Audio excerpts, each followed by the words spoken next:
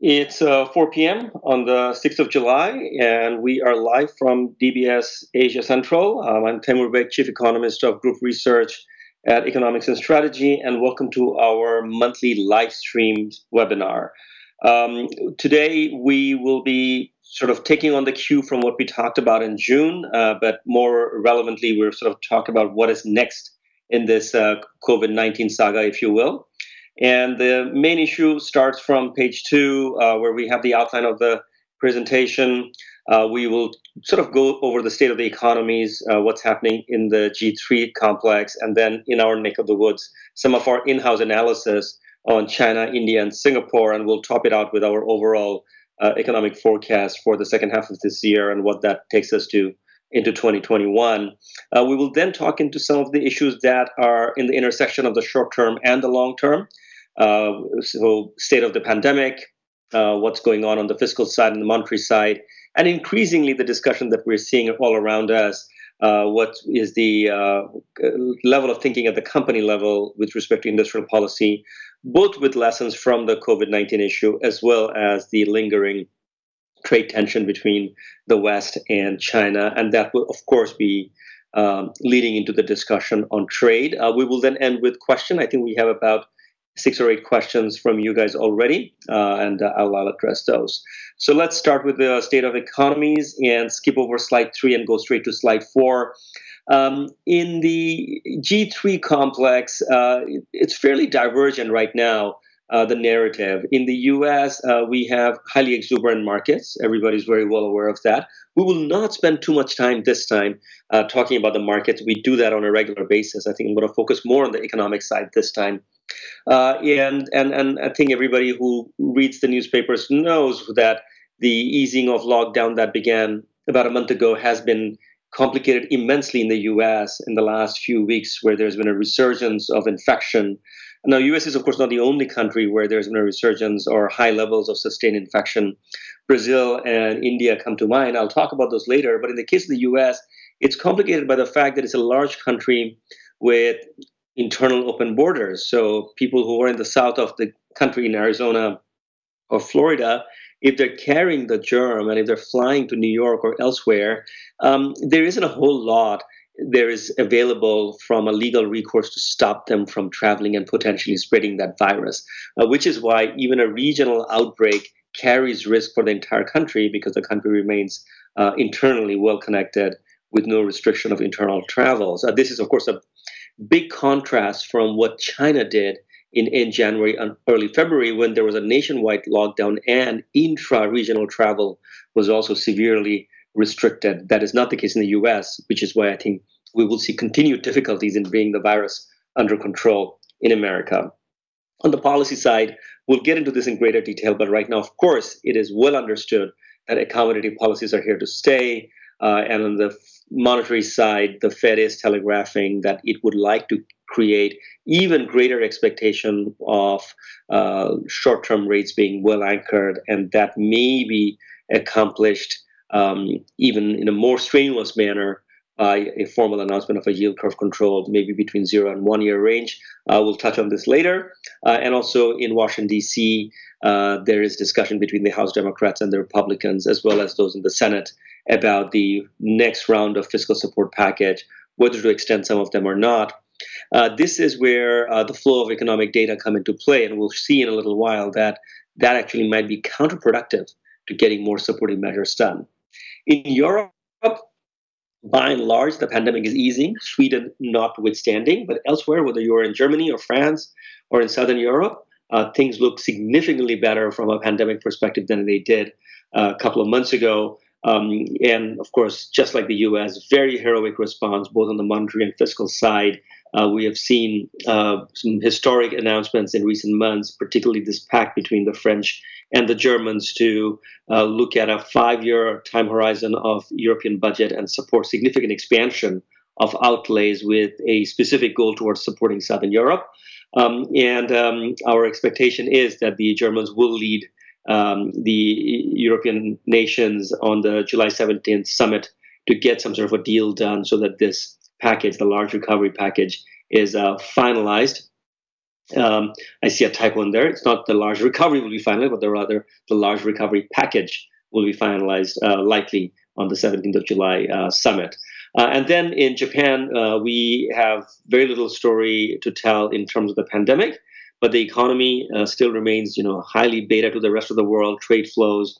And when you look at surveys like the Tankan of businesses, sentiments are still very, very poor. And we haven't seen any major sign of telltale turnaround. So for the year, even though the pandemic seems fairly under control, we're looking at fairly severe contraction in the Japanese economy, just the way we are seeing in the US and Europe.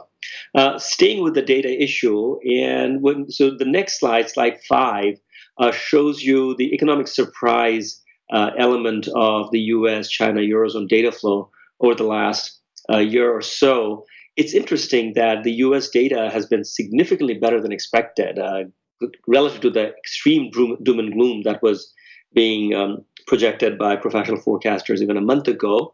And this is the point that I was making earlier, that this sort of data flow may get in the way of a fourth round of support package in the US. Particularly, Senate Republicans will probably argue that there isn't a whole lot of additional palliative needed for the US economy. The Paycheck Protection Program, the Fed backstop for credit, and the support for public issuance, all of those have led to cash on people's hands, some degree of protection of people's livelihood, and salutary impact on equity market and fixed income market. What more do you need to do? Which is why I'm putting a question mark around the fourth package that is now circulating the corridors of political Washington, D.C. One thing that is interesting is, interesting in hindsight, nobody really saw this coming, is this huge spike in savings rate. So in the U.S., household savings rate went from about 8% to 26%. I think it went over 30% in April, and by May it had come down a bit. In European area as well, we have seen savings rate go from low teens to high teens in the last few months. These are discretionary savings. People are nervous. People are getting a lot of cash in transfers, but because of the pandemic, because of restrictions, they're not going out to spend that money. This money will get spent, and that will translate into a decent bump in retail sales in the coming months. No doubt about that. We're not expecting U.S. households to maintain such generous savings rates month after month. But it also underscores the extent of uncertainty that is prevailing among the population, that people do have a lot of cash on their hands, but they're not that inclined to spend it because they don't know when the next round of cash will come into their hands, especially if they're worried about their job market prospects. If we go to slide 6, what we see is the developed part of the world, US, Italy, Japan, Germany, and this is Google mobility data, which sort of picks up the footfall traffic being registered in Google devices around the world. And what that shows on a day-to-day basis is that we have all countries from the UK to Germany. Everybody is significantly better in terms of footfalls to retail stores, cafes, recreation, and so on. But nobody's really quite gone back to 100% yet. Even a country like Germany, where things have been normal for a good 2 months now, we're still about 6-7% below trend. The US is kind of remarkable that despite the very large number of new cases, I think it's about 250,000 in the last 5 days aggregated, things have still showing no sign of people sort of stepping out. Although maybe it is possible that once we start seeing July data, we will see a bit of a dip in people heading to restaurants elsewhere, despite the summer weather, because there is this significant nervousness about the surge in infections there in the last few weeks. Interesting is that a place like UK still substantially below trend, not like Italy or Japan, where things are more closer to the Germany-US level. So we've had lockdown, then we've had easing, and how the economists come out is going to be a function of not only to what extent the pandemic is under control, but also to the extent that large amount of fiscal support measures are in place. And this takes us to slide 7, where we look at measures of lockdown stringency, which is on the vertical side of this axis, and measures of fiscal support measures, both above and below the line on the horizontal side of this axis. And this scatter plot is instructive, that a country like China, which has had fairly high levels of stringency although it's eased up significantly since the highly stringent days of February, it has not actually gone out with very deep pockets and hasn't pushed out massive stimulus measures. You could argue that this is because they're already highly indebted. You could argue that they think that the crisis is mostly a supply side crisis. There isn't a whole lot you need to do to stimulate demand. It'll come back the moment supply is restored. Whatever the reason, the Chinese have been very different from the rest of the world in terms of the magnitude of their fiscal and monetary support measures. By contrast, Italy, Germany have really taken out the fiscal bazooka. We're talking about 35-40% of GDP worth of support measures. And then behind them are UK, France, US, Belgium as well. Again, 15-20% of GDP worth of measures. I think that countries that take out such large bazookas will be eventually okay as long as they get the pandemic under control. I think in the life versus livelihood issue, these countries have definitely erred on the side of caution to protect livelihoods. They'll be okay economy-wise. What happens in the lives issue is still an open question, particularly with respect to the US. Moving on to the next slide, we sort of transition away from discussing what's happening in the G3, more to our neighborhood, starting with our in-house nowcasting measure of China. So what we do here is we are trying to get a sense of GDP before GDP comes out. So the second quarter only ended 5-6 days ago. No country in the world has second quarter GDP, but we are ready to make a call, having looked at data on a high frequency basis that has been coming out lately. So what we see here is that whether it is fixed asset investment in China or industrial production or credit growth, everything saw terrible times in February, March, and everything has sort of come back substantially. We're still well below trend, make no mistake about that. No single variable is showing any signs of going above trend yet, but it's not as bad as it was 3 months ago. It's not as bad as it was 2 months ago. So things have come back somewhat modestly.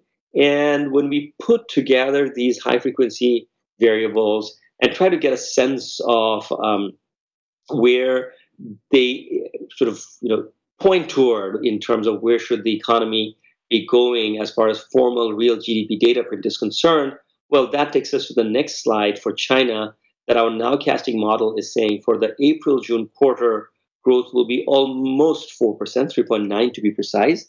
And although we have no data whatsoever for the months of July, August, September, other than the fact that we have already seen in this third quarter a furious equity market rally in the last 5 days. But we're not basing our nowcast based on that. It's basically leading properties of various historical data that we have, and that's showing that for the July, August, September quarter, we could be seeing close to 5% growth. So that's the sort of the quantitative indication if we have right now, 3.9 for the second quarter and about 4.7, 4.8 for the third quarter of this year. So China, as I showed in the earlier chart, but even on the slide 9, it's very clear that the turnaround is fairly robust. The momentum of turnaround has certainly eased in the last couple of months. So that probably is instructive and a cautionary warning for the rest of the world that you will get very, very impressive deltas as soon as the lockdown ends, and the spike in discretionary saving would lead to quite a bit of spending, and retail sales will look pretty good. It will make companies happy.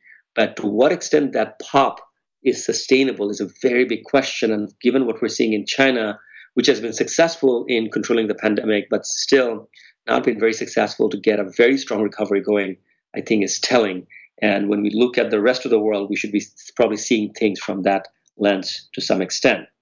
When you go to slide 10, you see that the impact of China rebounding, I mean, I'm using the word rebounding very generously, but it has certainly come back a lot from where it was. It's had a salutary impact on global shipping.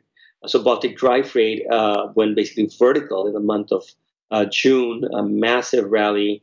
It's not exactly gone back to revisiting the highs of a year ago, but certainly much, much better than anything we have seen since the third quarter of last year. So that's good. Countries that have significant exposures to trade with China would be pleased by this development, that global dry freight movement led by China is picking up. But again, we would have to be cautious about how strong the momentum is and how sustainable it is going forward.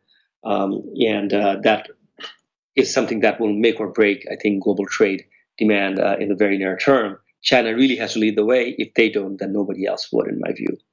Moving on from China, in slide 11, we go to India.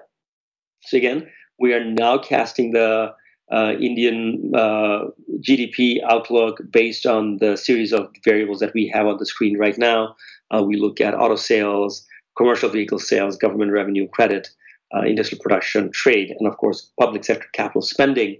Indian data tend to be fairly noisy, but over time, they do give us a decent idea about at least the direction of the economy. And we were, of course, worried about India long before the pandemic because of the twin balance sheet crisis and fairly relentless slowing of growth momentum over the last couple of years. So when we go to slide 12 and look at the overall nowcast of India, to us, it's a mix of pre-pandemic headwinds mixing with the tremendous headwind of the pandemic itself. And the picture is, of course, not pretty. Radhika Rao, our India economist, and Daisy Sharma, our India analyst, together prepared this nowcast, and they're looking at about a 12-13% contraction in the second quarter on a year-on-year basis, and then only marginal improvement in the third quarter, about an 8.7% contraction on a year-on-year basis. So we'll take stock of what all these numbers mean on an annualized basis a little later. But for the time being, let's just keep these numbers in mind and move on to slide 13, where we look at Singapore. In Singapore, the data have been, again, relentlessly weak, particularly the tourism sector, travel sector, where a substantial amount of dynamism is fed through to Singapore's day-to-day economic activity, and that's been sucked out completely by the virtual sort of shutdown of global travel and tourism. And that is, of course, acting as a huge drag to the economy. But when you look at trade, it doesn't look that bad. It hit a low a little while ago, but more than one standard deviation below trend. But since then, it's come back to some extent. And I would attribute that mostly to two factors. One is some pull from China, and second is Singapore's large pharmaceutical sector seeing some demand for global pharma products. And therefore benefiting from that. But when we go beyond that, which of course has some relevance for industrial production, but when you go beyond that, look at what's happening to credit growth, what's happening to residential market performance, of course, those are very, very poor still. So slide 14, which sort of shows our nowcast for Singapore, hard to tell, characterize whether it's better than others or not. By Singapore standards, these are very poor numbers. In the second quarter, we're looking at close to 9% of GDP contraction on a year-on-year basis, and about 5.8, so around 6% contraction in the third quarter of this year. So when one puts all this together and starts thinking, where are these economies beyond this low-frequency numbers? Can we get even better sense? Well, yes, we can. And slide 15 is an illustration of that. This again takes us back to the Google mobility data that we were talking about earlier. And when you see here, you can see which countries are going back to normalcy and which are not. So Taiwan is really the big star performer in Asia, never really had to scale back substantially in terms of livelihood. There was some nervousness, some caution, but then it's been almost entirely made up for that loss, and now it's sort of back to normal as far as traffic to retail and recreation is concerned. And the other country that is going hand in hand with Taiwan, despite a bit of a jitter in Seoul, is South Korea. So those are the two leaders of the pack in Asia, followed by Hong Kong. Thailand also has been remarkable in easing things up and still not showing any major outbreak. And then a country like Indonesia, where the numbers on the pandemic, which I'll show you momentarily, are very, very bad. But on a lockdown basis, they're not that stringent at all. And then that's followed by Malaysia. India, although has taken a huge hit and has started easing things up, as you can see, people are not still going to restaurants and cafes and visiting museums. They still are staying away, even though officially stringency has eased a bit. And that takes us to slide 16, where again, we repeat that stringency versus stimulus analysis. As you can see, we put China aside. China has been a bit of a special case, but countries like Philippines, India, Vietnam, Indonesia, have had fairly stringent policies in place, but very small, relatively speaking, support measures to fill that gap that is induced by the lockdown, which is why when we think about the growth outlook of India and Indonesia in particular, we worry a lot because they took very tough measures to protect lives, but they have not taken very strong measures to supplant livelihood. Um, from there, on the right hand side, of course, you have the more wealthy economies of Asia, Singapore, Malaysia, with very large support packages. They're followed by Korea and Hong Kong. Even Thailand has had a very strong fiscal response to that. So Thailand would be one of those countries where stringency has come down. They still have generous packages in place. And altogether, they're probably looking at a better exit out of this pandemic than the Indonesias, Indias. And then the two other countries that I should mention is Vietnam and Taiwan, the two superstar cases in Asia in terms of dealing with COVID-19. So for them, not having very large packages sort of makes sense. They weren't that stringent. They were successful early on. And for them, the economic cost has been fairly small, commensurate with the cost in terms of lives as well. So go to slide 17, taking all of this into one big table, putting all the high frequency data and the nowcasting and everything to see what our forecasts are for 2020 and 2021. And just as a sanity check, I put the June 2020 IMF forecast next to ours to get you a sense of whether we are significantly bearish or bullish relative to the multilateral agencies. So what you see here is that we're looking at about 2% growth in China, not that different from where we were 3-4 months ago. Really, sort of depends on the coming few months. If China manages to keep the pandemic under control, even if they don't come up with additional support measures, I have a feeling that their 2% growth would be definitely achievable. Beyond China, we have of course looked at issues like Hong Kong and India, where again 4.5% contraction for the whole year seem to be on the cards. Worse would be Singapore 5.7 and Thailand 5.5. But as I said earlier, Singapore is already benefiting from the pull trade-wise from China, and Thailand, at least in the last month or so, seems to be doing very, very well in terms of restoring livelihoods. And maybe there is some upside surprise to that 5.5% contraction number that we have there. Then there is Vietnam, like I said earlier, our star economy, likely to grow in positive terms, other than China, the only ones in our sample. And then all of these countries will probably have some degree of V-shaped trajectory in Q4 of this year and early next year, which will pave the way for positive growth in 2021. But these numbers are not that impressive. And in many cases, we are somewhat more cautious about the outlook than the IMF is. And we, therefore, don't expect nominal GDP or real GDP in these countries, the level that is being close to the end 2019 levels for at least a couple of years. So even though the growth rates for 2021 would look impressive, the level of GDP, having gone through the contraction in 2020, would not be able to recover to the 2019 level for at least a couple of years. I think that illustrates the deep, massive cost of this crisis. And we are not particularly optimistic that there is substantial upside risk to those forecasts. So that's the end of the first part of the presentation, where we're basically looking at where the economies are going.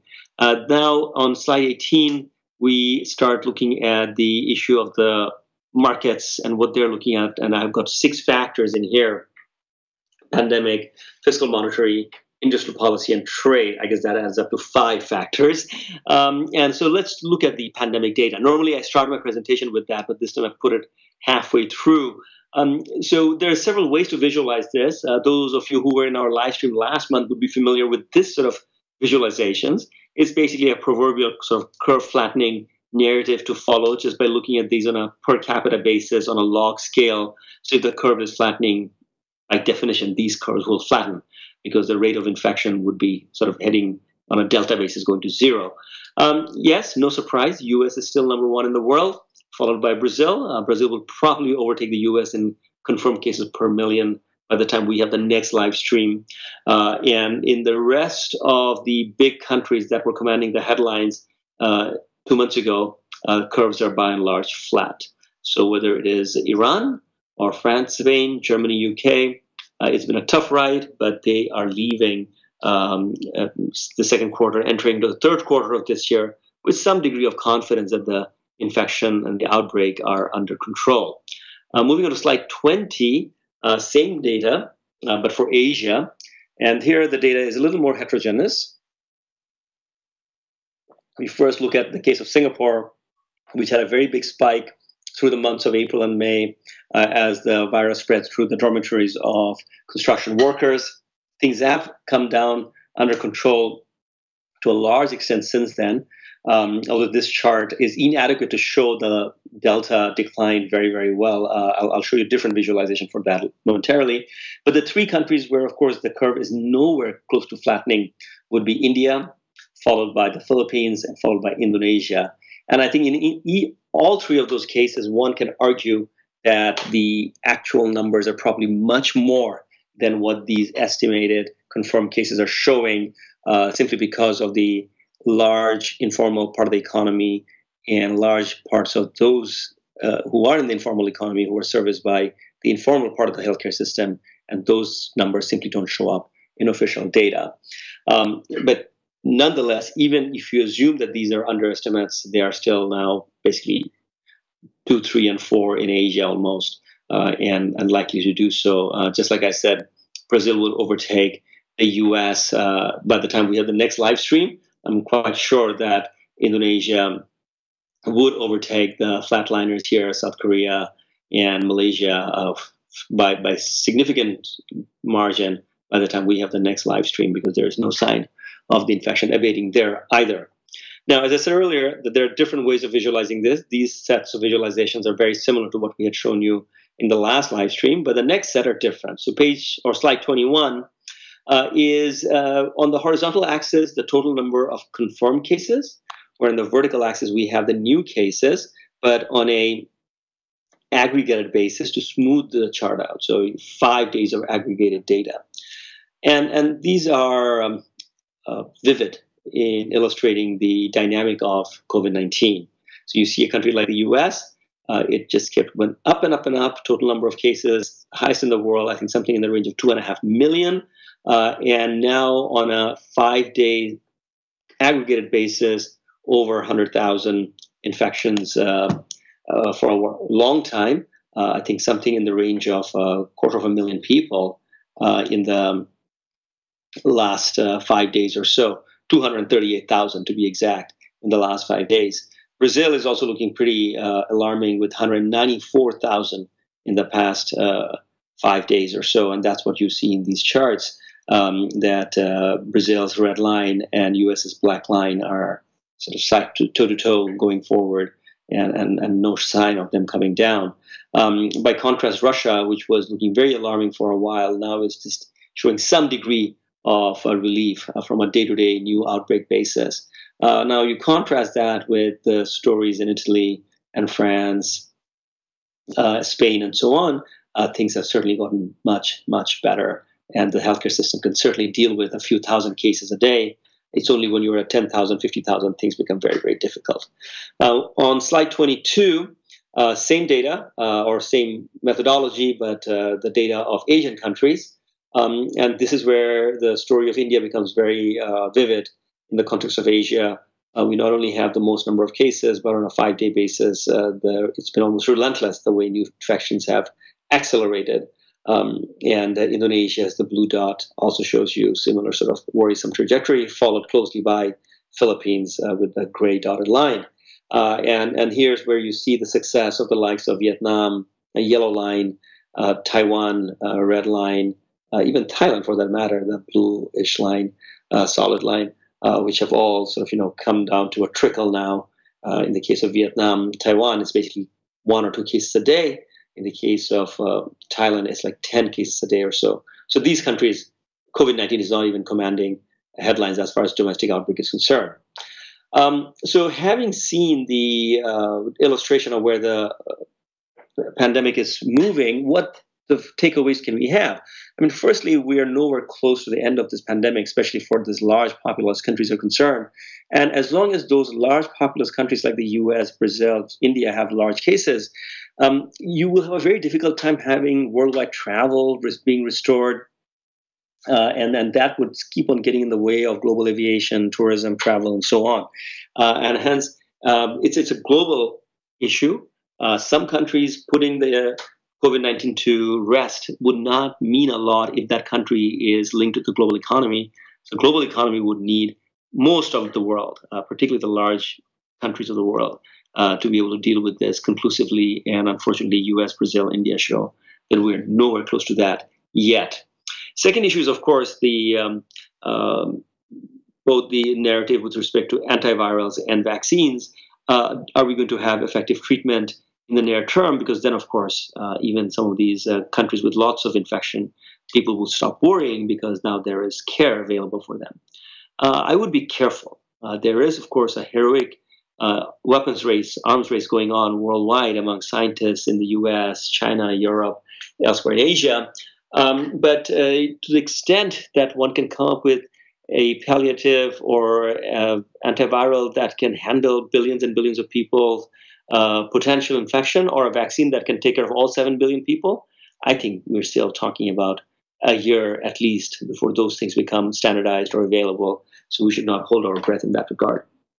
Moving on to slide 23, which takes me to the issue of fiscal policy, and that will begin with our slide 24, where we're looking at our deficit projections for key Asian economies as well as US, Japan, EU.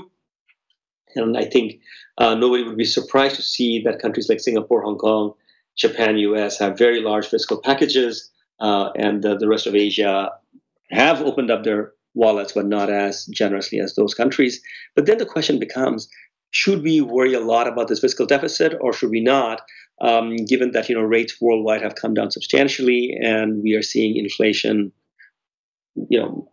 absent, if you will, everywhere, whether it's in the commodity space or manufactured goods, or even in food, where there were some worries that supply side disruption would lead to some food price inflation.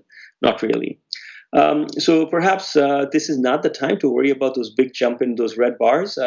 Markets will be forgiving, ratings agencies will be forgiving, as long as the countries are spending the money wisely. Look at slide 25, where we see U.S. interest payments as a share of GDP, government interest payments, over the last 32 years. As you can see, it's a steady decline in interest payment, although during this phase, U.S. had deleveraging through the 90s, some re-leveraging up with the Bush tax cuts in the 2000s, followed by, again, Obama years when there was some degree of consolidation, and again, the last 3 years of Trump tax cut and fiscal expansion. You would not be able to tell any of those narratives by looking at this chart, which shows nothing but a relentless, steady decline in interest rates all the way from 88 to 2020. And if this is going to be the par for the course of the US, it will drag interest rates down elsewhere in the world too, because inflation is also fairly global these days. And as a result, I don't think countries that are running large deficits in a responsible, countercyclical manner at this juncture wouldn't necessarily have to worry too much. Moving on to slide 26, which paves the way for monetary policy. And there I really will focus on the US. Page 27, we have seen among the G4 central banks, here I have Fed, BOE, BOJ, and ECB's policy rates in this chart, as well as their combined balance sheet as a share of GDP on the black line.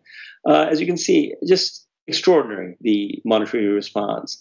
G4 central banks have added over 10% of GDP in their balance sheets over the last 3 months or so, and they're not done. U.S. Federal Reserve balance sheet is something in the range of $7 trillion now. By the time the year is over, given the announcements that they have made with respect to asset purchases, that number will probably reach $9 trillion. So you can expect to see this black line continue to go over and cross 50% of GDP in no time. And as we all know, the measures taken by G3 central banks, followed by the rest of the world, have been unprecedented in their magnitude and their breadth. And so far, the central banks are winning the battle. They're convincing the markets that financial conditions will remain easy. They're convincing the market that this sort of injection of liquidity would not lead to inflationary problems, maybe asset price inflation, but not consumer price inflation. And they've certainly convinced the markets that this is not irresponsible and they know what they're doing and they're not going to be debasing their currencies. So normally, under these circumstances of very large central bank operations, you would expect inflation expectations to grow up, long-term interest rates to go up, or currencies to become volatile. We have seen none of these at all. So next up for the Fed is what I talk about on slide 28, yield curve control. We have heard many Fed governors allude to this in recent weeks. And the basic idea is that from 0 to 3-year part of the yield curve, the Fed is keen to anchor market expectations somewhere around and below 0.4%. And therefore, they would want to make it a little more formal and take a page out of the Bank of Japan. I think that this has potentially only marginal benefit because the market is already expecting rates to remain exceptionally low, as clearly seen in the swaps rates and futures markets for interest rates. And therefore, it might be a bit too much and unnecessary, but it is what it is in the sense that the Fed will very likely do it. And the Fed is basically moving away from setting the quantity of asset purchase to setting the price of the asset, particularly in the case of interest rates in this juncture.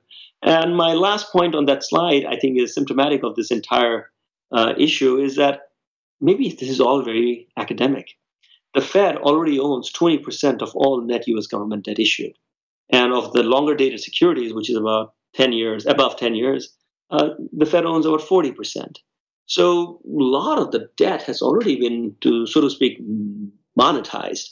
And that any further commitment to buying more assets to keep rates low, I don't think will change the market's view that much. The market is persuaded already.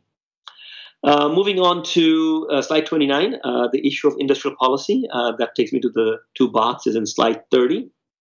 It's been interesting for me personally and some of my colleagues as well over the last couple of months in our discussions with companies to hear a lot of concern about what's going to happen to the supply chain in Asia and what sort of corporate strategy should companies pursue given how vulnerable everybody felt given the pandemic.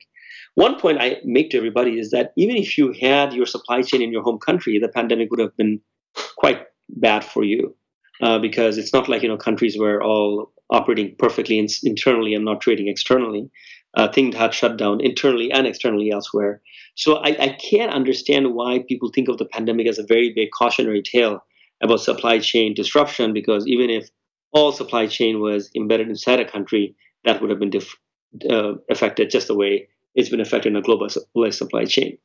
Well, regardless of my view on this issue, I have taken away from these meetings with corporations that they are certainly thinking about more home bias, bringing R&D more in-house, retaining more savings, building more inventory, do some more insourcing than outsourcing, and get themselves as close to the government as possible to get a government umbrella, if you will, to insure against any further risk of macro dislocation going forward. The likelihood of companies moving in this direction is high. To the extent they move, I think it's still anybody's game. Because at the end of the day, when we talk about inshoring and diversifying our supply chain, we're really talking about China and how to move away from China, how to divest away from China, and so on. And my understanding, having talked to numerous people in China, both multinationals who have businesses there and Chinese individuals who have businesses there, is that from a pure business perspective, cost of production, availability of high quality infrastructure, logistics, from those perspectives, China still is unparalleled globally for large manufacturers. So if it is a decision purely made on business considerations, most companies would not leave China. But I think we can all agree that we've moved beyond the economics of sanctions, and we're now in the world of politics and security-related issues, which then become directives that companies find it very, very hard to avoid. If their government is saying that you are jeopardizing national security by building in China, that company will have to move out sooner or later. But it cuts both ways. You may want to divest away from China, and it may be unsound from a business perspective, but sound from a national security perspective, but you may end up also losing your access to China as a result. So that is one consideration I think will weigh on the boardrooms of businesses going forward. And companies that do take businesses back to the US or to Europe because of political reasons, I don't think they will be hiring a lot of people. The reason they moved out of the West was because labor was expensive, and if anything, labor has become more expensive since then. I think they will embrace automation, hire robots, and maybe hire some local engineers and technicians at the high end who can manage this automation as opposed to creating assembly lines the way they used to exist in the 70s and 80s. That is just not going to happen. And also, instead of going back to the US or Europe, I think for many multinationals, the dip in the water, dipping their toe in the water on this matter would be to move to Southeast Asia, create some redundant supply chains there, and see how good the logistics, how good the infrastructure are to pursue basically a China light strategy. Time will tell, but I think that's the sort of stuff that are coming our way in the coming months. Finally, on trade, I want to spend a little bit of time on that. So slide 31 is our final bullet, and let's go to slide 32, which shows the dependency of Asian economies on trade over the last 3 decades. So starting in 1990, going all the way up to 2018, 2019, depending on data availability. And what you see here is absolutely remarkable that with the exception of Vietnam, not a single Asian economy in the last 30 years has gone more intense as far as trade is concerned. Vietnam has certainly tried to become the next China, has embraced manufacturing and export-led growth, and their embrace of globalization is palpable in this chart. But the rest, very disappointing.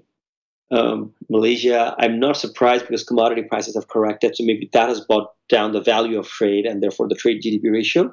But what's the excuse for the rest? When you look at Thailand, Taiwan, South Korea, these countries should have or were supposed to be the champions of globalized trade, and they have gotten richer over the time, but they have not necessarily increased their trade intensity. Philippines to some extent, but that too after a decade or so of decline. And then you have 3 countries at the bottom of this chart. It's hard to even tell them apart. China with the light yellow line, India with the dark yellow line, and Indonesia with the gray line all sort of merge on top of each other by the time we're in 2016, 2017 in this chart. And these countries are all well below 50% of trade GDP ratio. So China, I think, surprises a lot of people. Everybody thinks China grows on the back of exports, and without export, China will come crashing down. The answer is actually not quite correct. China still gets massive amount of positive cash flow and market access because of trade, and it is a very important part of its economy, but it's not the biggest part of the economy. The rest of the economy, in terms of services consumption, local manufacturing, local real estate, those things take up substantial amount of China's GDP. And hence, the trade GDP number itself need to be seen with some degree of caveat. You can't just look at this chart and say, well, India and China are on the same path. They're not. China is far more trade dependent. India is sort of catching up, not quite well. But again, it's really what you import. I mean, are you importing high quality construction material to carry out infrastructure project? Or are you highly trade dependent because you import a lot of discretionary goods? So the former is true for China, the latter is true for India. So the ratio alone will not tell you that whole story. So where are we going with respect to trade? And that takes me to slide 33. We are not in a good place at all with respect to trade, and this is not a function of trade war. Trade war did not help, obviously. But this chart that I have on the screen on slide 33 right now tells you a rather alarming story that we prospered tremendously in the first decade of this century, 2000, 2009, on the back of increased globalization and very sharp rise in trade GDP ratios. But since then, trade has softened and corrected substantially. So global merchandise exports took a huge downward correction in 08, 09, 10, and has not recovered ever since. In fact, in the last couple of years, even that shallower slope had gotten even further shallow. Perhaps that reflects trade war. And so that is our starting point. We're significantly below long-term trend, and even that trend over the last couple of years has worsened. So that takes me to slide 34, where you see WTO's scenario for global trade in the next couple of years, starting with 2019, but then also 2020, and then going to 2021, prognosticating where things are going to go.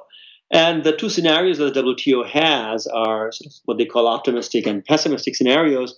In the optimistic scenario, by the end of 2021, so fourth quarter of 2021, global exports demand or supply sort of reaches back to the trend level of what we saw in 2018-19, which itself was, of course, much, much weaker than the previous trend, which was weaker than the previous trend.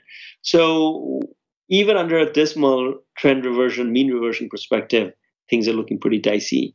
And you can only imagine if the worst case scenarios were to manifest where we see renewal of lockdowns because of the virus going out of control. It'll be far beyond 2021 because before global trade even comes back to close to 2019 levels. Slide 35 is me on a soapbox. I see and detect this narrative everywhere that globalization is over. We need to look inward. We need to bring more anti-fragile systems, bring more resiliency by hoarding goods, manufacturing locally, sustaining larger inventories, and so on. I think these reactions are visceral and dangerous for the overall prosperity of the world. Shooing away from trade is, in my view, a lose-lose proposition for the vast majority of the economies in the world. If you give up trade, you give up on transfer of technology, of information, of foreign know-how. All of those things will come back and haunt you. So which is why my first point is that Cold War with China is a lose-lose, not a zero-sum game. What the Obama administration did in their last few years, I think, is the way to go. Engage China on a multilateral basis, bring the Europeans and the Australians, Singaporeans on one side, demand better respect for intellectual property and so on. And those things can only be accomplished, I think, at the multilateral level. And that, again, underscores the point that we need better communication, more information sharing, not less. And similarly, beyond trade, if you are not going to be open to the rest of the world, you'll probably end up exacerbating inequality, because whatever boom that takes place by turning inward would benefit the rich disproportionately and would probably take havoc with workers' rights. Finally, I think this is the key issue of understanding our interdependence, that whether we're sitting in tiny Singapore or very large Indonesia, we're all every year affected by climate change related issues. And those are, again, issues that need to be solved at the global level, not by turning insular and inward.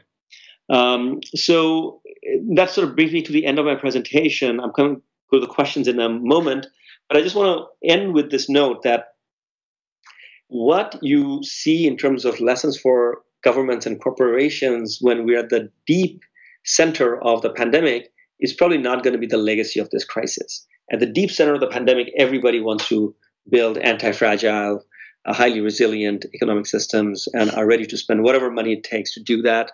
And everybody gets emboldened by talks of separation and inward looking, because that also works well on a domestic political level. But I think that as the pandemic subsides, and it will, I have no doubt about that, and as we get a better hold of how to calibrate our economies in the post-pandemic world, we probably will not go for such radical solutions as the one that we're envisaging a couple of years ago. So I don't think the future of global trade and finance and so on is one of massive restriction. I think there's still a window where like-minded people, open-minded people can come together and hopefully by the end of the year take us to a better direction than where we are right now. So that's my 50 minutes worth of talking. I will spend the next few minutes of this live stream addressing the questions that were submitted in our page. Is the Fed heading toward negative rates? Oh, by the way, these questions are all on slide 36. The answer is no. I sat in a webinar with Bill Dudley, former chairman of New York Fed, and I've had other conversations with central bankers from the US in St. Louis and New York and Washington and elsewhere. And by and large, everybody says that the economist level and management level, the Fed is highly skeptical of the efficacy of negative interest rates, whereas keenly aware of the various economic and political downsides to introducing negative rate. So no, I don't think the Fed is heading toward negative rates. Zero rates, yes, we're there.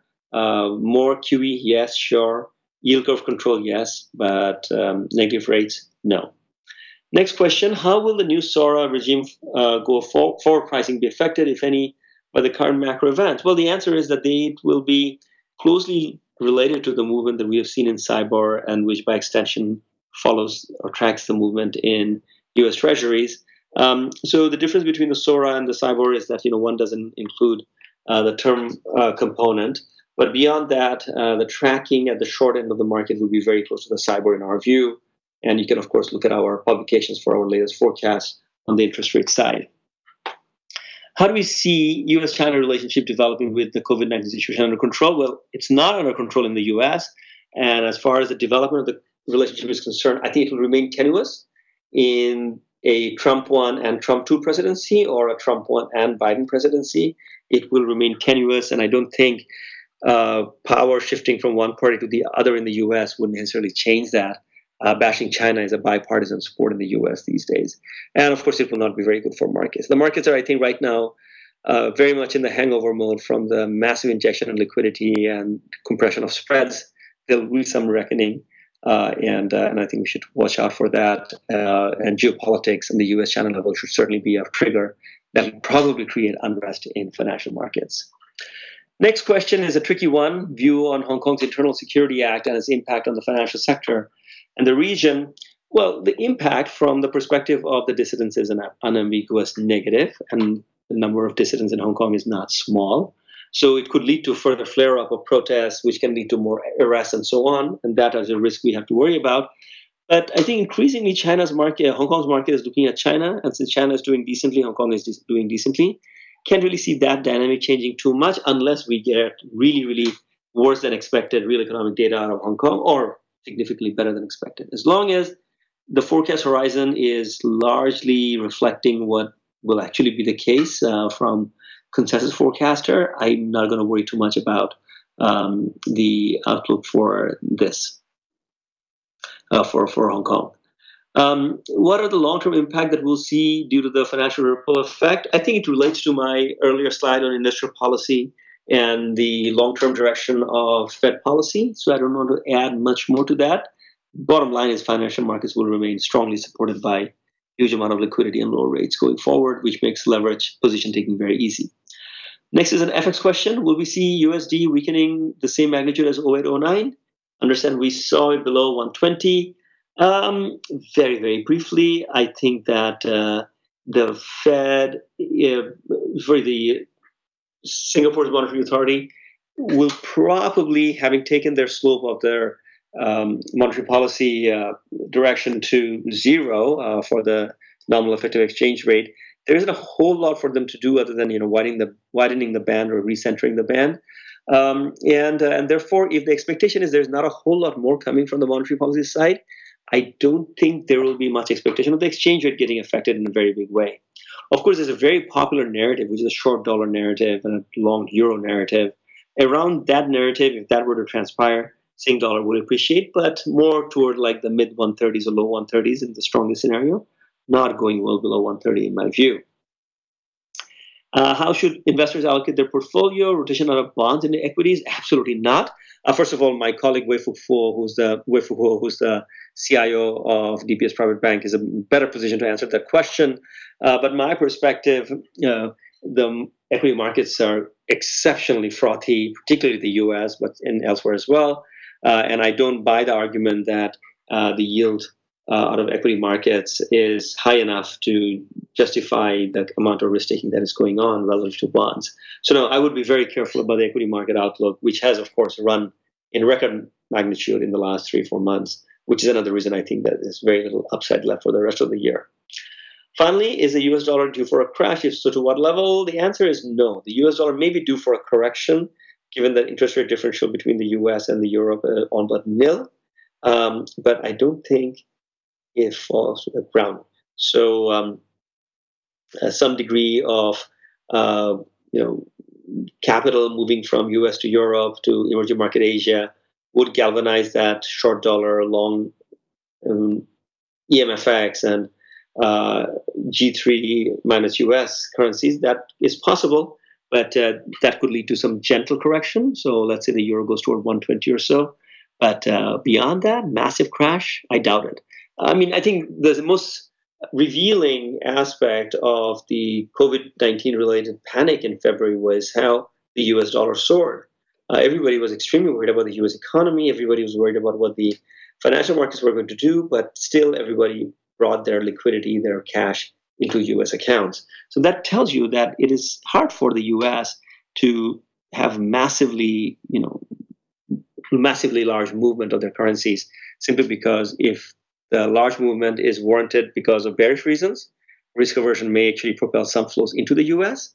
If the expectations are being influenced by very positive data, well, then opportunistic money will come to the US. They can push the dollar up. So against that, I recognize the lack of interest rate differential between US assets and the rest of the world. I do realize that from a valuation perspective, also probably some argument for some US dollar depreciation, but a crash, I doubt it. So we're about 3:55 minute to the at 3:55. I'm going to close the live stream for now. I thank you very much for joining us. I think there were about 300 of you registering and logging in from around the world. This has been one more session of DBS Macro Insights live stream. If you want to receive our research, you can Google DBS Research Library and find everything from multimedia to publications to these PowerPoint slides, everything posted on that. So do look out for that. And again, stay safe, stay healthy, and we will see you a month from now. Bye-bye.